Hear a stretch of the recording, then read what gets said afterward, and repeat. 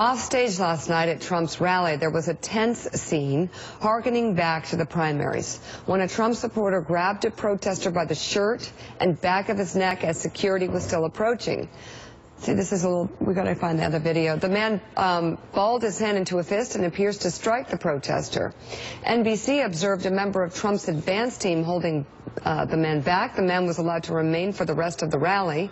Asheville police did not immediately return NBC's request for comment on why the man was allowed to remain inside after his actions. We actually have a video that will show in a little bit of punching back and forth here. And a Democratic... Where this one guy punches two guys and then...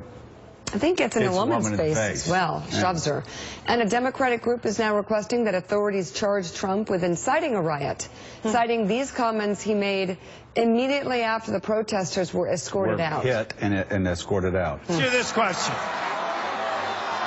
Is there any place in America more fun to be than a Trump rally, right? So Donald Trump, Mike Barnacle, says that after one of his supporters punches a couple of different people and shoves his hand in a woman's face. Yeah, well, I mean, I think that's, you know, a side dish, all of it. You know, the rally, what happens at the rally, the clip that we just showed. I want to know things about Donald Trump that I think that a lot of people want to know. I want him to release his tax returns. I can tell you this, when there's violence at his rallies, he glorifies it. He does. It says, isn't that a lot of fun? He's been doing that for 15 months. Pretty deplorable. Still doing it. Still doing it. And